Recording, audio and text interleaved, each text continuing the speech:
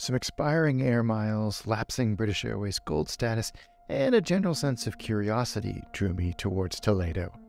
Spain, not Ohio, that'd be a very different video. But we kicked off this trip with an extended stay in the incomparable Cathay Pacific Lounge at Heathrow's Terminal 3, one of my favorite lounges in the world. Great views, great food, great amenities. A fantastic place to wait for our quick flight to Madrid. From there, it's just 30 minutes on a high-speed train to Toledo's beautiful Moorish Revival railway station located just outside the city walls.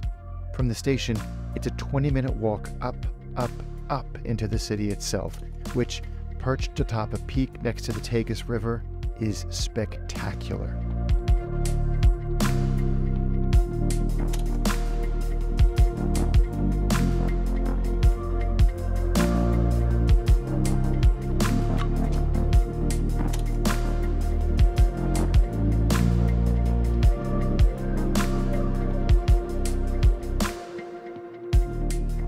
As you wander Toledo's narrow, cobbled streets, you'll notice that there is influence from a variety of cultures, epochs, and religions.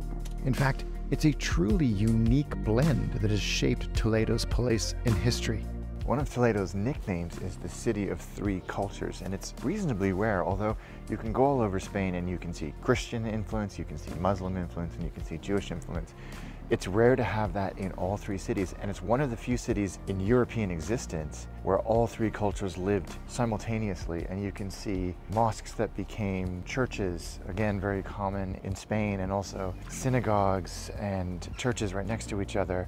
And the influence remains, and it remains protected and celebrated. In fact, the entire city was designated as a UNESCO World Heritage Site in 1986. And you can see why, not just because of its place in history. It was the Spanish capital for a long time, which is pretty incredible given the size of the city. It's very small. But it was also one of the first places to occupy the vacuum after the collapse of the Holy Roman Empire.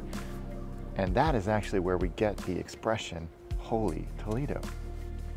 I absolutely made that up. There's no truth in that whatsoever. That's how fake news starts, people.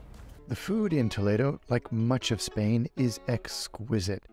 From the pleasing simplicity of a bocadillo jamón, in this case with a few slices of local manchego cheese, to the Toledo Taverna specialty, carcamusa, a satisfying meaty stew.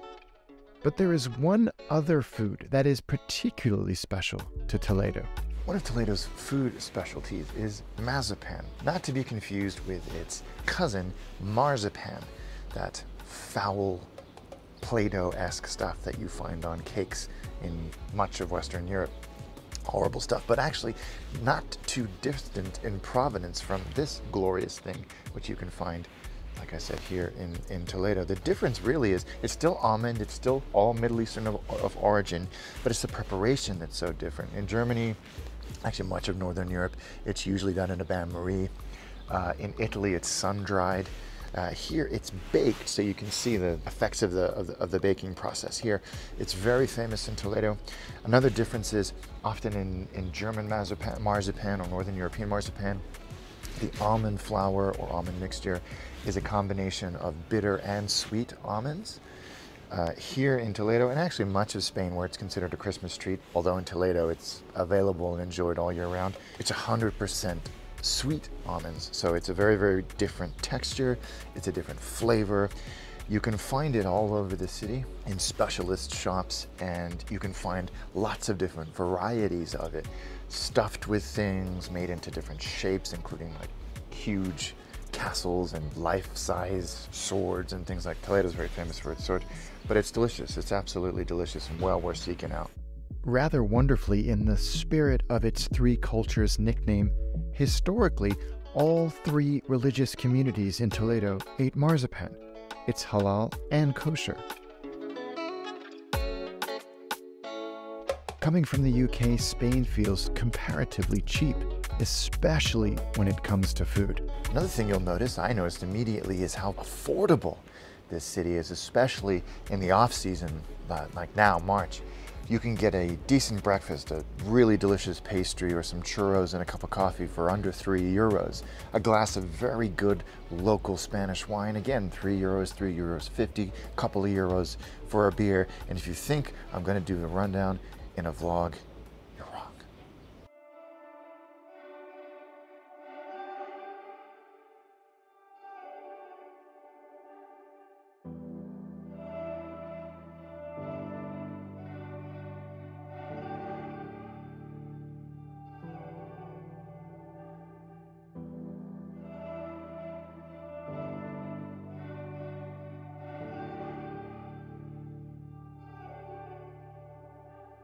Because of its proximity to Madrid, just 30 minutes on a high-speed train or just under an hour by car, it makes the perfect spot for a day trip. Now that's a little bit of a double-edged sword. The obvious upside is it's close and it's easy and you can be in and out in a day.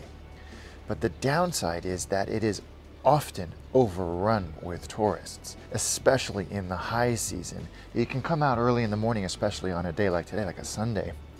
The streets are quiet, empty actually, but then you wait an hour or so and the buses come in, the streets start to overflow, and that's okay. That is what it is. That's a lot of how this city makes its money, but it does take a little bit of the character and charm away when you're having to jostle with everybody else to really appreciate what this city has to offer.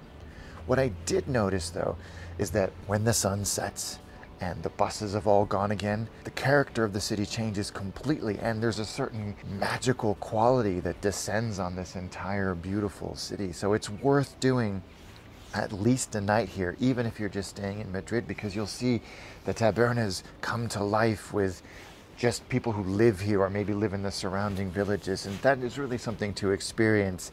So I urge you again, like, take a day and a night here so you experience the full kind of cycle of Toledo. Toledo was a last-minute trip, a shot in the dark really, and man, am I glad that fate brought us here. It's amazing to me that such a place can exist just 30 minutes outside of Madrid, and I cannot wait to get back here just as soon as I can.